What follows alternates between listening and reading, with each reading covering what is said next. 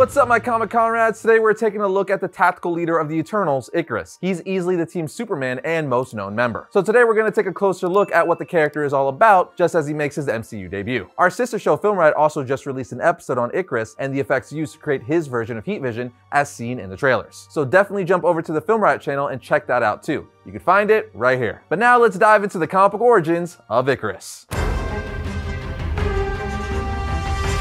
Ikaris first appeared in the Eternals issue 1 in July of 1976, and like all the Eternals, he was created by the one and only Jack the King Kirby. Now, if you watched our History of the Eternals episode, you already know how the Eternals came to be. If you haven't seen that episode, you could watch that right here. As for Ikaris himself, he was born over 20,000 years ago, and his real birth name is unknown. He's part of the Eternals race, which is an offshoot of humanity that was created by the Celestials. The Eternals are basically what humans would be if we were gods. Anyway, around 18,500 BC, the second host of the Celestials destroyed such cities as Atlantis, sinking it to the bottom of the ocean. That's right, in the Marvel universe, the Celestials are responsible for the lost city of Atlantis. But Ikaris, being the good guy he is, was like, yeah, I can't let the humans die. So he guided an ark of refugee humans to safety by flying above the Celestials and watching for their attacks. However, all the humans aboard the ark thought that Ikaris was a bird, which eventually led to the folklore tale of him being the dove that led Noah and his ark to the mountains of Ararat. Now, around this time, we find out that a Celestial committed an unknown crime while on Earth, and apparently trying to destroy human civilization wasn't part of that crime. It was something else, so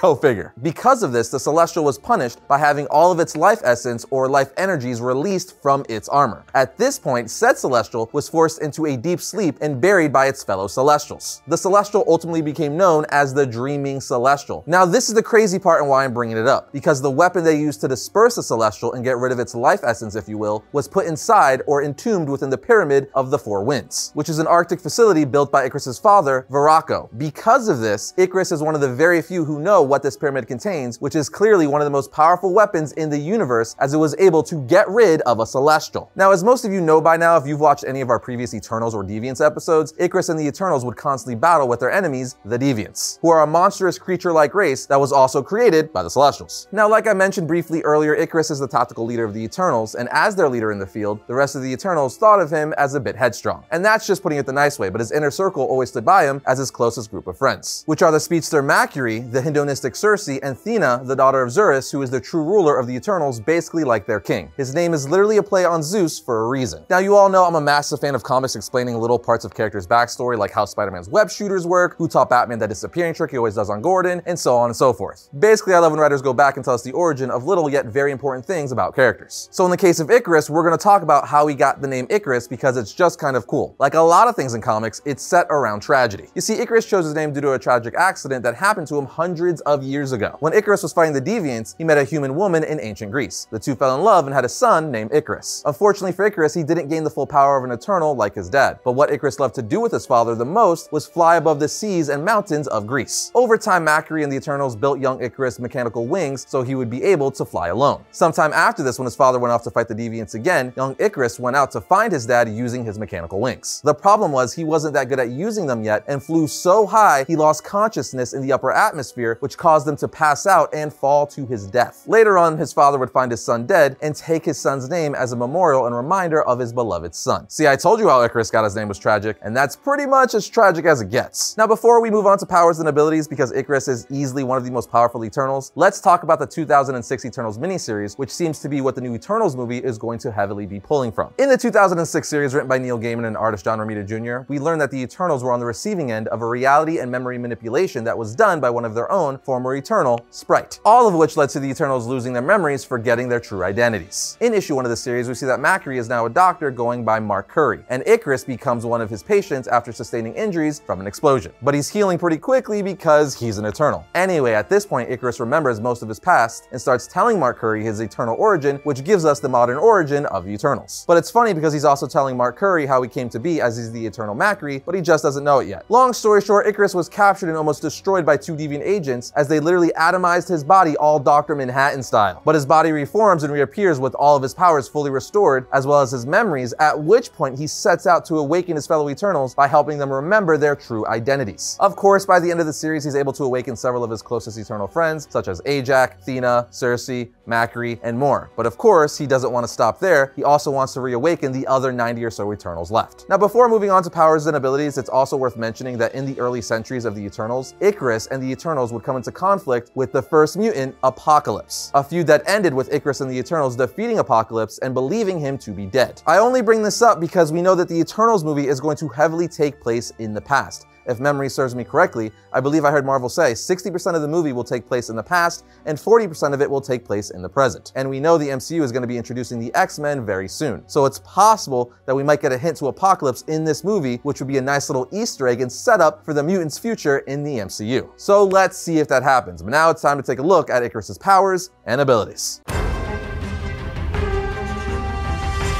Like all the Eternals, his life force is augmented by cosmic energy, which gives him total mental control over every single molecule of his physical form and bodily processes at all times, even when he's unconscious or asleep. Some of his powers include superhuman strength. The dude can lift 100+ tons without using his flight ability to supplement his strength, aka give him leverage. Now, while all Eternals have superhuman strength, his is way higher than the majority of his species. It's been said in the comics that his physical strength can rival that of Thor. And judging by the trailer, it looks like they're setting out to make Ikaris the MCU Superman. I mean, come on, they straight up even used Snyder's Man of Steel Superman punch. You guys know what I'm talking about. Anyway, the cosmic energy that flows through Ikaris also makes him immune to all earthly diseases. He also has an amazing healing factor. If he's injured, he's able to regenerate any broken or missing tissue. Although depending on how severe it is, the longer it's gonna take. The only way Ikaris, or any Eternal for that matter, can die is through an injury that disperses a huge amount of his body's molecules. But even sometimes they still come back to life, like Ikaris did in the 2006 miniseries that I talked about earlier. What we're saying is that it's very hard to kill an Eternal. They are gods, essentially. Ikaris can also scan the superficial thoughts of any mind less adept than his own, meaning all humans and some superhumans. Ikaris is also able to sonically manipulate atoms and molecules to transform an object's shape. He can also rearrange molecules in the air to create an almost impervious shield around him. And like we saw in the trailers, Ikaris can shoot cosmic energy in the form of beams from his eyes and hands. Essentially what I'm saying is there's almost nothing Ikaris can't do. Again, he's a god created by other gods, the Celestials. But with that said, let's dive into some reading recommendations.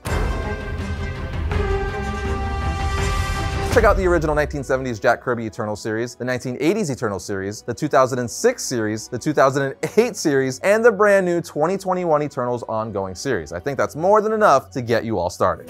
And that's gonna bring today's episode of Variant to a close, but if you enjoyed today's content, be sure to check out this one right here. And if you like all of our videos, be sure to subscribe, like, and comment. It always helps the channel grow. But other than that, I'll see you guys next time when I talk about all things comics.